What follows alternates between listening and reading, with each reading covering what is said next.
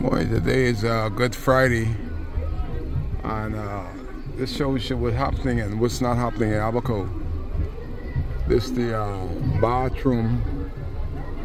The sign didn't go anywhere. The sign remained there for 5 years.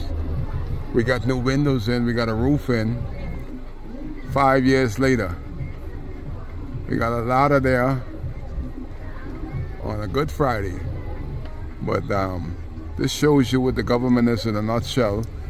The member of parliament, local government, all them in a nutshell. I ain't getting excited. I just let you know that the 29th of March 2024, this bathroom being unusable since September 1st, 2019.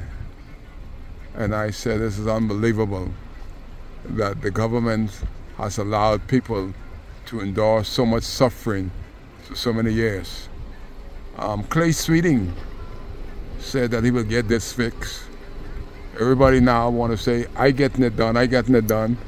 But the man in charge of local government, he got the pen. No other person seemed fit to have this done in 5 years. So y'all could say whatever you want, but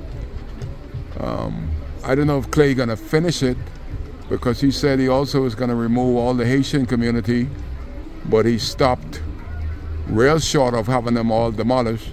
So I hope he's not gonna stop short on this bathroom. This is a small job, but it's been a necessary job for 5 years. Let's see. Let's wait and see if they can complete this little job 5 years later. Kai Cares on a Good Friday. Good things are happening 5 years later at the Grain Toll Ferry Dock in North Abaco. Unbelievable.